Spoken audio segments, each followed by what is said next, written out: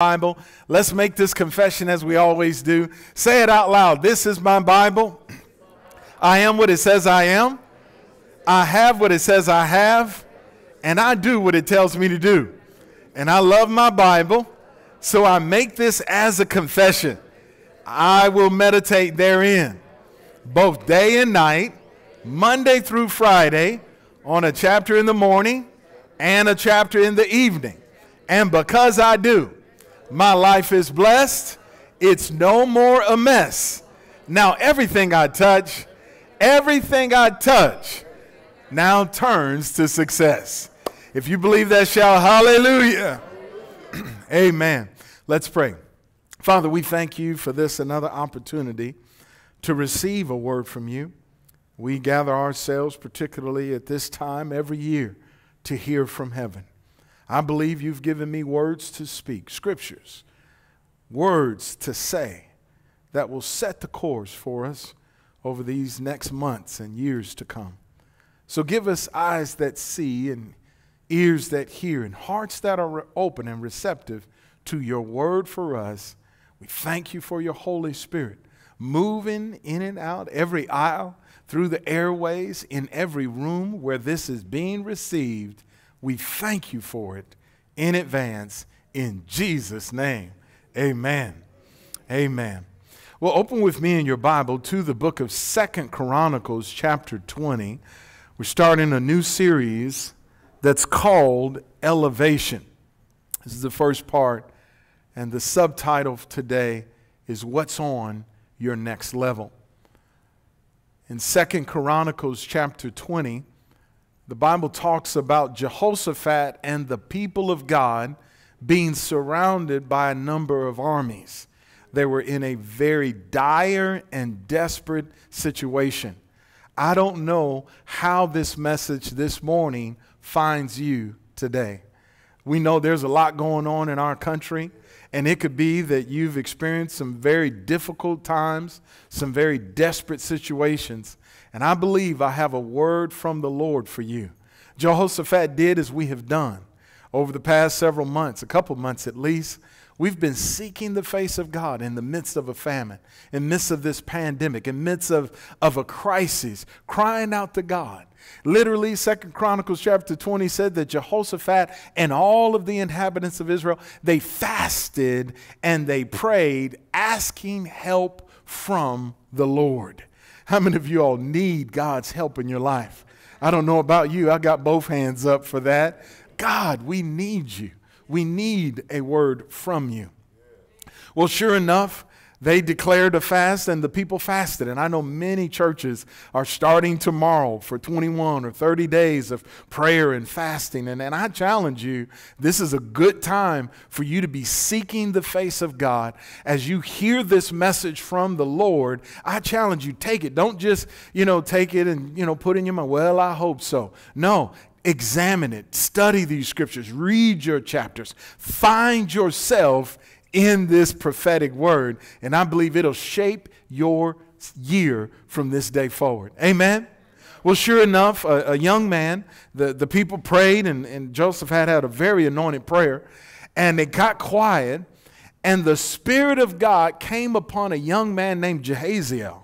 And he said, you will not need to fight in this battle. The battle is the Lord's and not yours. Amen. And, the people rejoiced over that. They got a prophetic message even before the battle was even fought. Even before we step out into this new year, how many of y'all know it's important to get a prophetic word from God?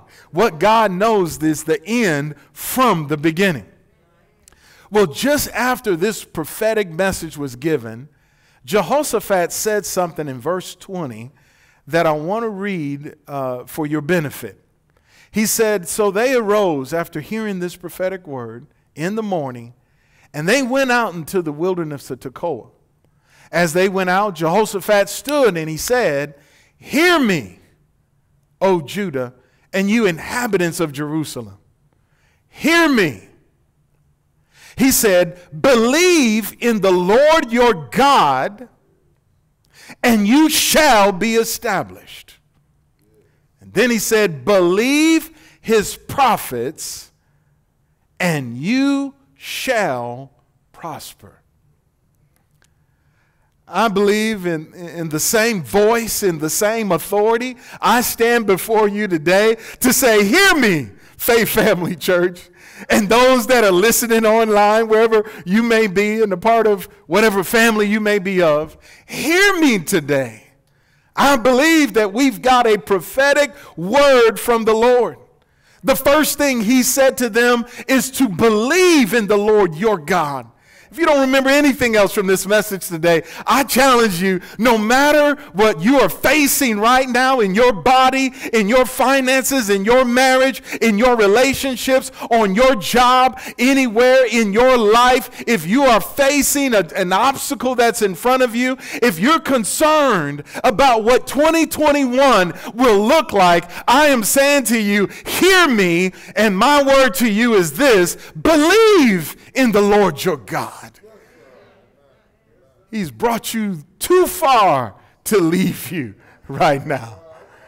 Believe that God has got good in your life. David said in Psalm 27, he said, I would have fainted unless I had believed to see the goodness of the Lord in the land of the living. I challenge you to believe in the Lord your God. Believe that you will see good in the days that are before you. You know, the elected president of the United States, you know, he came out with, you know, he said that the darkest days are ahead of us. Well, if you believe that, then, man, you should batten down the hatches, kind of buckle up and, you know, kind of hope that at least 2021 is a little bit better than 2020. But I'm not saying believe the president. I'm saying believe in the Lord your God, that even if it gets darker in the world, it's going to get lighter in your house. Come on, it's going to be bright in the church. But the second thing he said was believe his prophets and you shall prosper. There's that word prosperity again. And again, I don't know how you feel about that, but God is interested in your financial well-being. Not just your physical well-being or your spiritual well-being. One of the greatest attacks that the enemy has against any believer is in the area of finances. He'll fight you harder in that area more than any other area in your life. But notice what this word says. He says, hear me, believe in his prophets, and what the prophetic word has been spoken says, and it's going to be financially beneficial for you. How many of you all could stand to be financially benefited in your life? Well, my challenge to you is I'm about to deliver to you a prophetic word. I don't stand in the office of a prophet. I do stand in a fivefold office. I'm a pastor and a teacher. But I recognize a prophetic message when I receive one, whether I'm hearing it from someone else or whether I'm hearing it from the Lord. And what I'm about to share with you, I believe I heard from God. I remember the moment that it came to me. I didn't hear him with my outside ears, but I believe I heard it very clearly in my heart. It says this year, the year 2021, will be known to you as the year of elevation. For I am bringing you up to a new level and higher heights. I am exalting you, Faith Family Church. I am picking you up and throwing you beyond the usual marks. Elevation is the word for you. He went on to say, so humble yourselves before me, says the Lord. Become as humble as a little child. For I am intending to use you, Faith Family Church, greatly in my kingdom. Elevation is in this due season for you. That's what you will see. So purpose to remain humble before me, says the Lord. Let's lift up our hands and receive that from the Lord. Thank you, Father. Go ahead and open your mouth. Thank you, Lord. We receive that as if it were you that spoke directly to us in the name of Jesus. That word came to me for you on September 28th at 10:34 p.m. And I'm going to talk about it throughout this entire month. We're going to examine what he said and look at some scriptures as they have come to my heart about. But specifically for today, I want to talk about and challenge you with this thought. What's on your next level? God is actually bringing you up to a new level and to higher heights. But I challenge you today with what is on your next level. In 2 Corinthians chapter 12, Paul, he was writing to the church in Corinth, and he said, "It is doubtless not profitable for me to boast. I will come to visions and revelations of the Lord." And then in verse 7, he said, "Unless I should be exalted above measure by the abundance of revelations, a thorn in the flesh was given to me, a messenger of Satan to buffet me, lest I be exalted above measure." Now, in the weeks to come, I'm really going to dive into 2 Corinthians chapter 12 in this particular passage, because he uses an expression which I'll never forget. I was in Bible school many, many years ago. Actually, man, seems like a long time ago.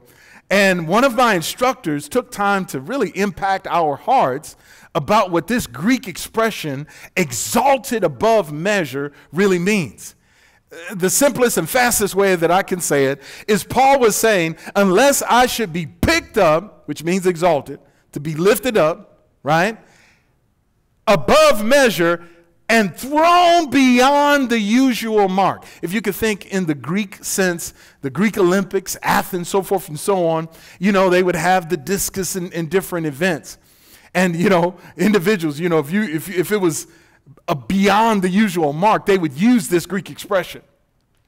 What God intends to do for you and I is to pick us up out of the situation or circumstance that we may find ourselves in right now and throw us beyond the usual mark. Maybe in your family no one ever finished college. Maybe in your family people struggle financially. Maybe in your family divorce ran rampant. Maybe in your family sickness and disease had its course. But I'm here to tell you what God is doing in you and in Faith Family Church is picking you up out of whatever situation you may find yourself in and catapulting you, throwing you beyond the usual marks in life.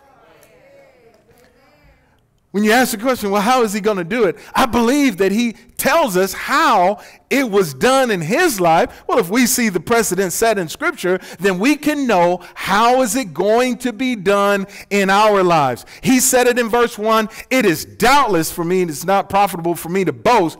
It is doubtless, I will come to visions and revelations of the Lord." I don't want this to be my vision for your life. I want you to see this as God's vision, your vision of life, praise God. I don't want this message, I don't want this word, I don't want this prophetic utterance to be my revelation. I'm challenging you over the next several weeks that you get this so in your heart that you're expecting, you're believing. Do I have a church that I can preach in? You're looking for God to pick you up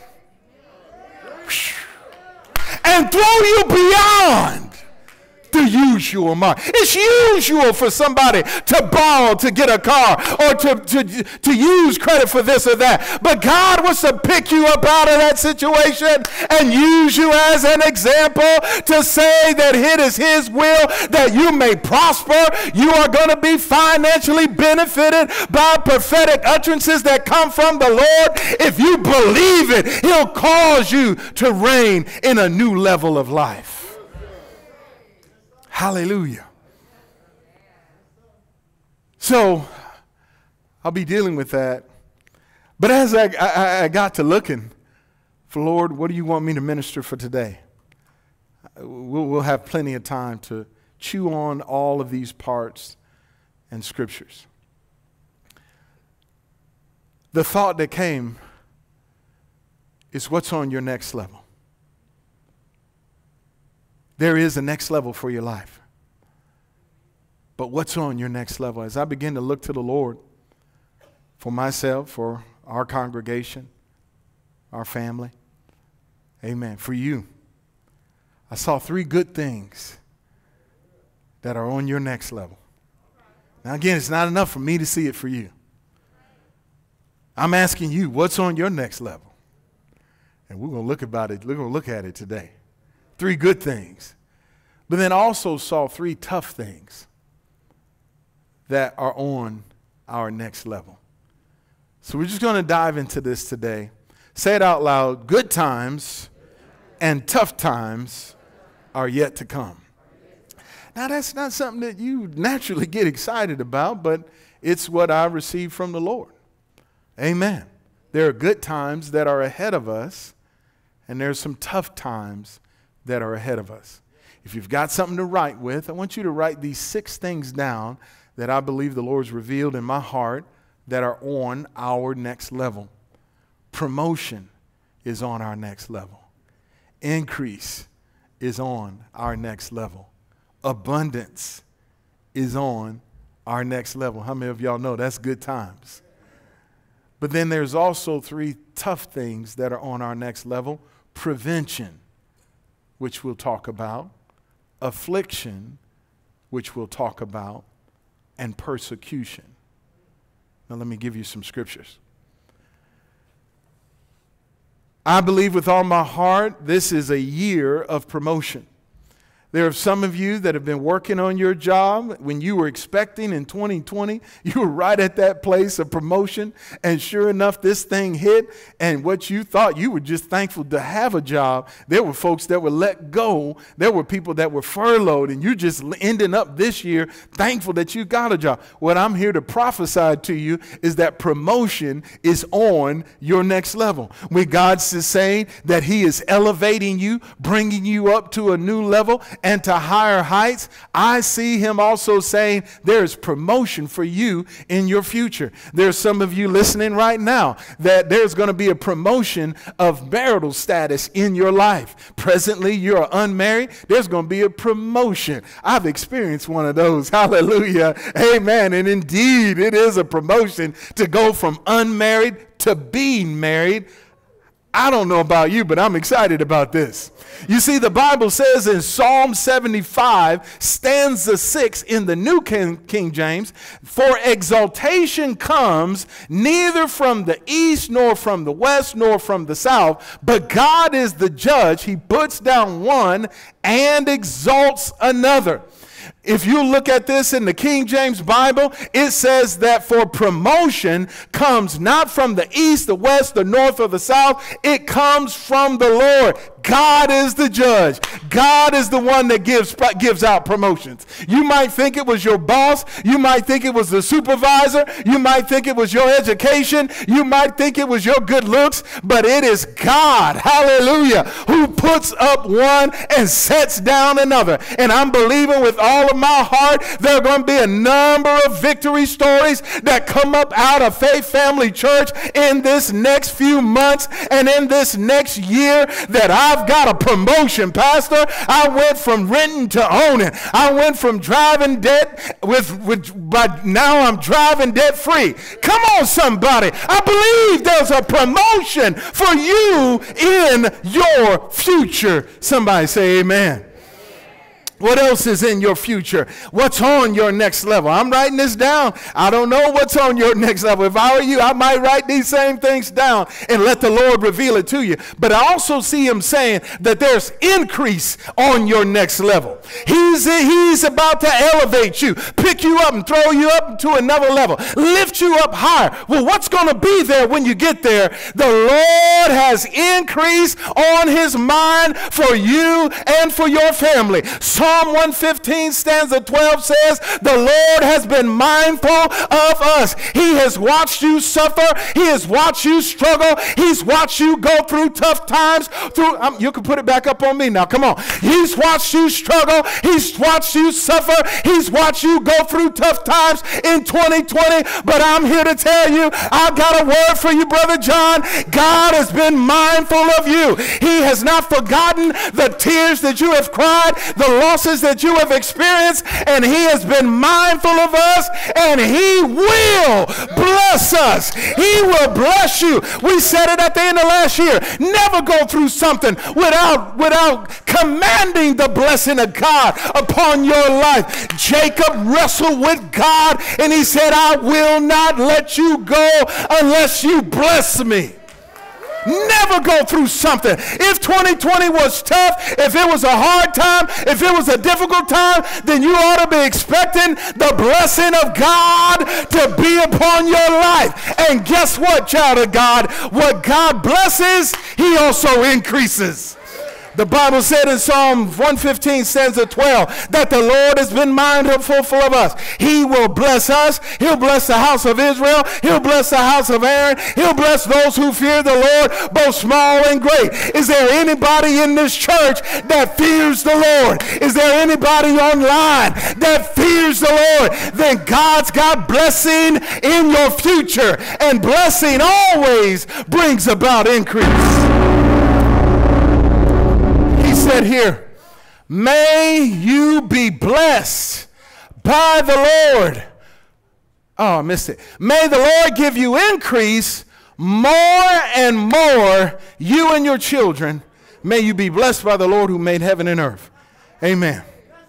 Oh. God's got increase on his mind. I'm writing it down. I'm writing it down. There'll be promotion in my life. There'll be increase in my life. Anybody else taking that for them? For those of you online, put it in the comments.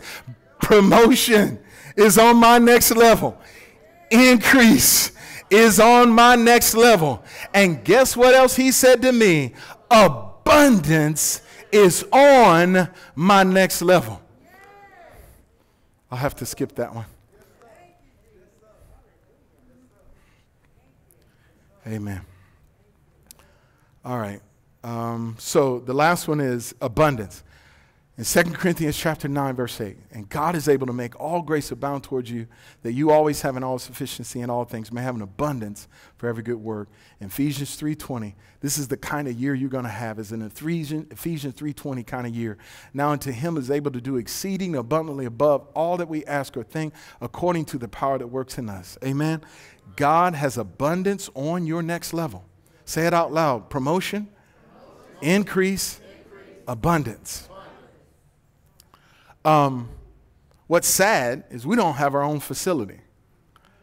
I have to rush this message because we have to pack up all this stuff, put it in our trailers, and be out of this place in less than 60 minutes. I can't take the time to get it out. You might say, well, maybe I messed up and spent too much time on the mini message. You know, well, it was a word for you, you know, and we're struggling in our thoughts, you know, and it makes it hard for me to say what I have to say because, you know, it's almost like you don't really want to hear that, right, about prospering. But God's got prosperity on his mind concerning you. He's got abundance. Amen. Amen. Have you all ever heard new level, new devil? Yeah, a lot of people. I used to hate to hear that growing up. I've been in church, around church for a long time. And people quote that like it's the Bible. You can't find that in the Bible. New level, new devil. So as I was looking into 2020 with the Lord, I saw that we would be coming up to another level. This thought came to mind, not saying it was from the Lord, but people say that, you know, new level, new devil. It almost makes you like want to stay on the level that you're on. You can play something softly now. It almost makes you want to say because you don't want to deal with no new devil, right? But what I've discovered in life is that there's a devil on every level.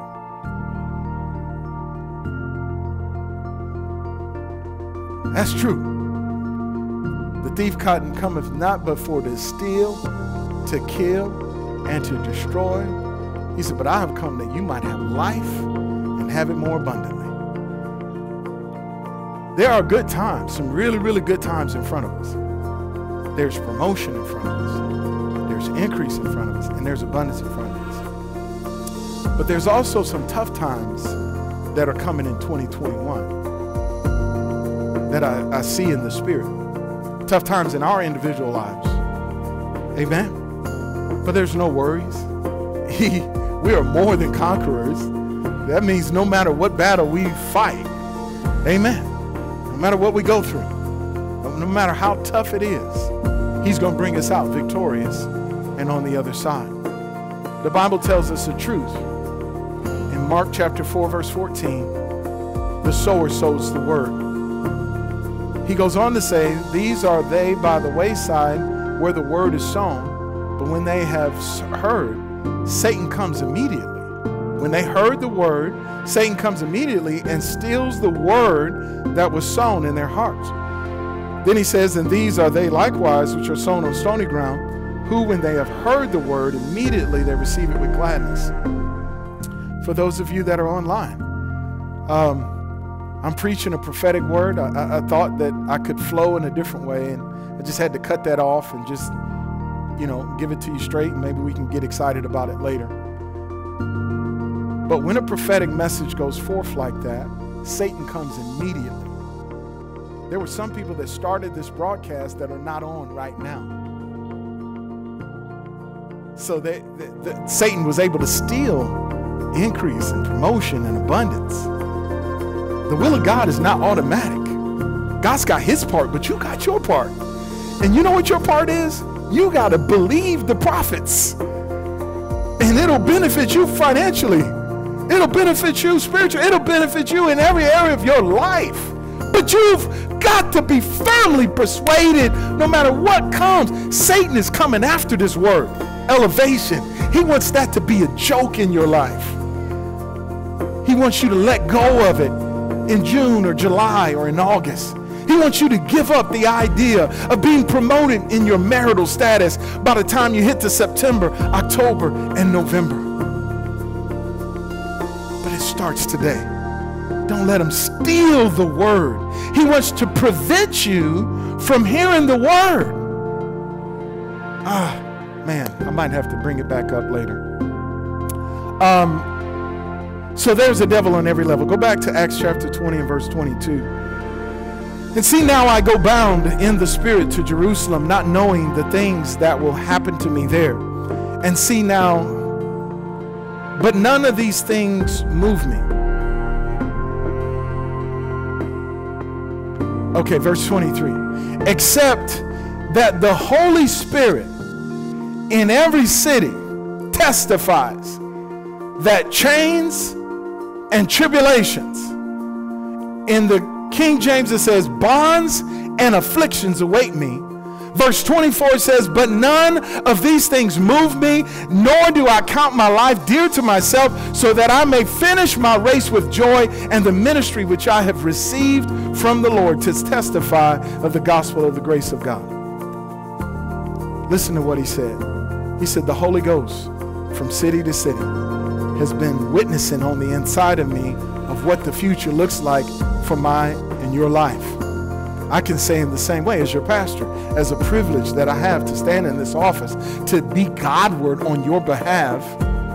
I can't stand up here and say that 2021 is going to be a year without tough times. There are going to be some tough times in it. But notice what Paul said. Paul said that the Holy Ghost was testifying that bonds and afflictions awaited him. Think about that word affliction, because it's one of the three things that are on our next level. Prevention. Satan coming to take away the word. He's going to try to prevent you from getting to church. He's already successfully done that for hundreds of us, right?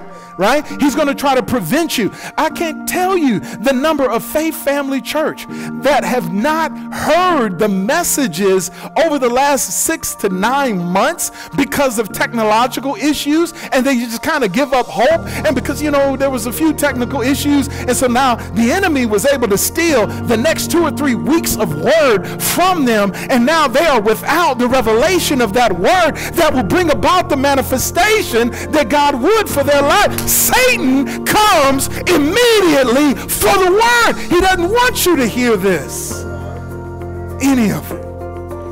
He's going to try to prevent you from being promoted. How does he do that? He messes with your boss? No. He messes with your wife? No. He messes with this person? No. He steals the word from you. I'm preaching good today. What else does he do? Satan comes immediately to steal away the word. Then it says, there's some that receive the word, but afterwards, when afflictions and persecutions arise for the sake of the word, if he can't keep you from hearing it, then he'll bring up these other 2 situations to keep you from believing it. What is affliction? Take a note of it. I might have to review this next week. Affliction is pressure brought on by circumstances. That means what's on your next level, there's going to be some circumstances that arise that are going to bring some pressure. There'll be a bill that pops up and you're like, man, I wasn't expecting this. There'll be, you know, some family situation that comes up. I wasn't expecting it. A spirit of depression can come against you. And you can think, you know, I'm just never going to get married. I mean, it'd be a better chance for me to be struck by lightning than for me to get married, or for my marriage to be better than what it is right now. And when that pressure comes, it's coming to steal the word elevation. Am I preaching good today? It's coming to steal the word elevation from your heart. Pressure brought on by circumstances. The last one is persecution. Satan, these are these 3 things that he uses outwardly. He'll either keep you from even hearing this word. Like, for example, he's already got it planned for some of you not to hear this next week. He's already got it planned for some of you to skip the little mini messages about there is no middle class and just listen to the main message. He'll keep some of you from being online on Wednesday night live, where just as much power and anointing and effort and hearing from God comes forth to give you a word. He'll try to prevent it. If you do get it, then he'll try to afflict you with circumstance, not sickness and disease. Sickness and disease is affliction. It's a situation that the enemy brings, not God. But particularly pressure brought on by all circumstances, not just sickness and disease. And if that doesn't get you to let go of that word, he'll use pressure brought on by people. Child not acting right. Boss loses mind. Somebody say something to you, make you want to cuss. I said, make you want to cuss.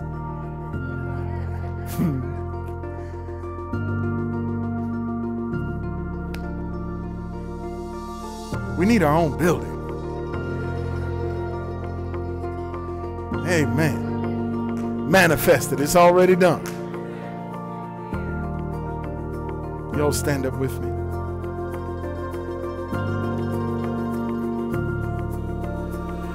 Paul said in 1 Thessalonians chapter 2, verse 18, therefore we wanted to come to you, even I, Paul, time and again, but Satan hindered us.